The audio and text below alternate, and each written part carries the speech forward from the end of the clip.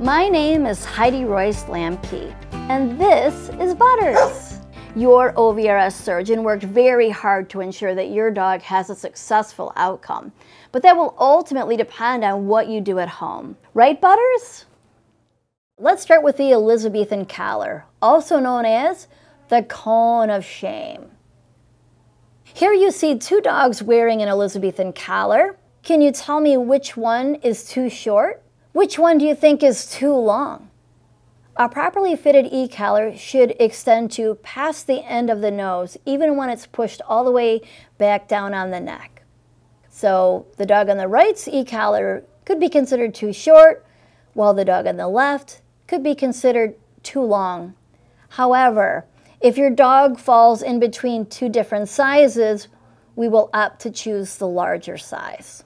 So this is how to put together an Elizabethan Collar. You'll find it has a smooth side and a rough side. In general, we try to put the smooth side to cone inward as it's easier to clean should the dog drool or get soil on it. You're just going to go ahead and line up the two tabs and put them into the matching slots for the top and bottom. The larger e-collars will have even more tabs. And then you're going to just fold these loops into place, and this is going to be what you loop either your collar through or your tie through to help ensure the e-collar does not become dislodged while your dog is wearing it.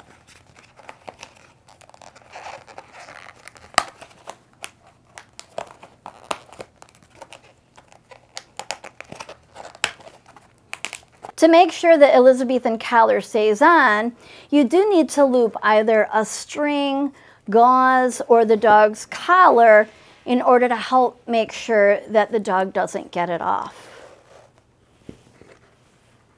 And now we're ready to put it on. So I'd like to demonstrate how to place an e-collar on your dog using positive reinforcement. What we're going to do is we're going to take the dog's favorite treat and we're going to put it through the opening and slowly pull it through until he gets his head all the way in there. You might have to work their ears through the opening, and then you're going to go ahead, once it's on, give him the treat, let him have it, and then tie it on. So you're going to want to make the e-collar tight enough so that it doesn't come off easily. To ensure it's on tight enough, I give it a little tug, because if he's able to slip his head out of it easily, and then you're going to put it back on, he's going to try 10 times as hard to get it off the second time. So make sure it is securely fastened the first time he wears it. And this is a good fit. It does have to extend all the way to the end of his nose.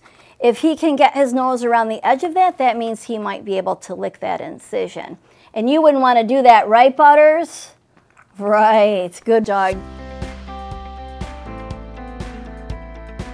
Butters, would you like to help me demonstrate the lick sleeve? No, not that kind of licking. It needs to go on your leg. Oh, that's right, you don't have legs. This would be a better job for Toast. Toast is going to help me show you how to inspect your dog's surgery incision every day if you were sent home with a lick sleeve. The lick sleeve is labeled for both left and right leg. This is the left side, as demonstrated by the L here. It turns inside out to accommodate the right leg as well. To check that incision site, what you're going to do is you're going to unbuckle your lick sleeve, and then it wraps around the belly 2 times. So we're just going to unwrap it there, and we're going to very gently roll it down so that we can expose that incision site. At this time, you may want to take another picture to ensure that healing is progressing well. Since the incision is on the inside, it may be easier for you to inspect that incision by peeking under the dog's belly like this. Once you've inspected the incision site, very gently raise the lick sleeve back up, taking the wide part of your lick sleeve band around under the belly, and then you're going to go up over your dog's back, and you're going to go ahead and wrap that strap around one more time, and then gently fasten it together. And you're going to want to do this every single day for at least the first 2 weeks so that we can monitor the incision.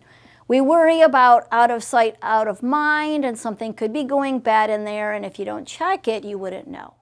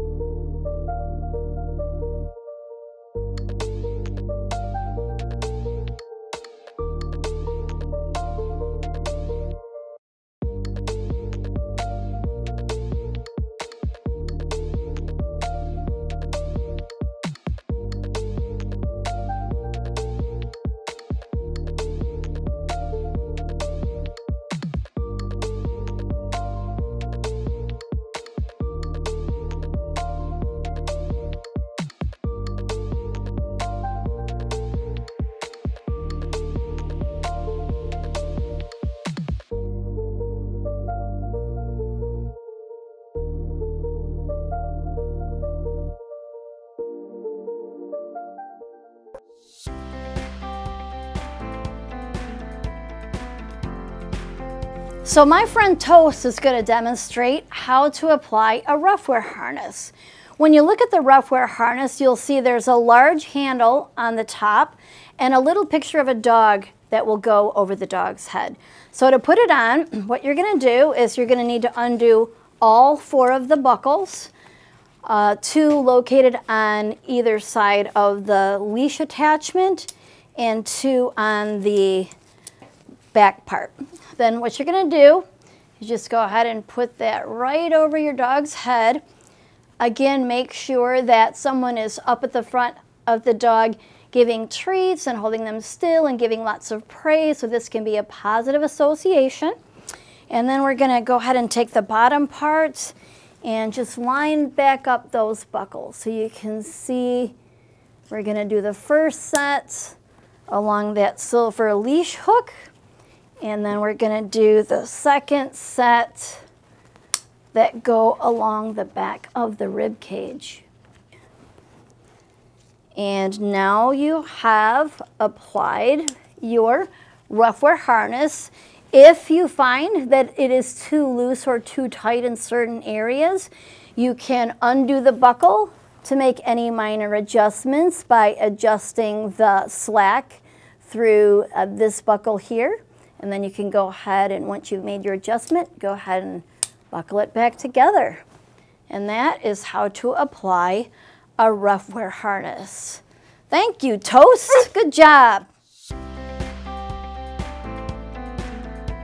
So Toast is going to help me demonstrate to you how to put on a Help 'em Up harness. The Help 'em Up harnesses are really valuable harnesses for really large dogs that have a TPLO on one or both back legs or may have difficulty getting around anyway due to arthritis or some other medical condition. So you can see there's 2 components. The chest part has the larger handle while the hip component has a smaller handle, and they're attached with this connection strap. We're going to put it on one section at a time. So we're going to start with just the chest portion. For that, there are a couple of buckles. You can go ahead and we're just going to unclip each one of those. And then we're going to slide that right over Toast's head. And again, make sure that your dog is comfortable during this procedure. You may have someone else distracting him with a treat at the front end to make sure that he stands still and is not uncomfortable during this process. Then you're going to take the T component of the harness and it's going right underneath the chest. And then we're going to go ahead and buckle each side into the matching part. And so now we have applied the chest portion. We're going to have Toast move a little bit forward so we can get a better look at the hip component. Now the hip component is attached with the connector strap, and what we're going to do is unhook each buckle that is on the side of this top pad where the handle is, so that we can go ahead and carefully thread these two trailing straps right around Toast's booty here. And then we're going to go ahead and bring that up underneath the belly, and we'll go ahead and re-buckle both of those straps to secure that onto my friend Toast here. And the final step would be to hook the connecting strap onto the chest strap. If any minor adjustments need to be made, you should unbuckle the strap first, go ahead and make the adjustment, loosening or tightening, and then re-buckle the strap. The Help 'em Up harness does loosen with time and may need periodic adjustment. Thank you, Toast. Good job.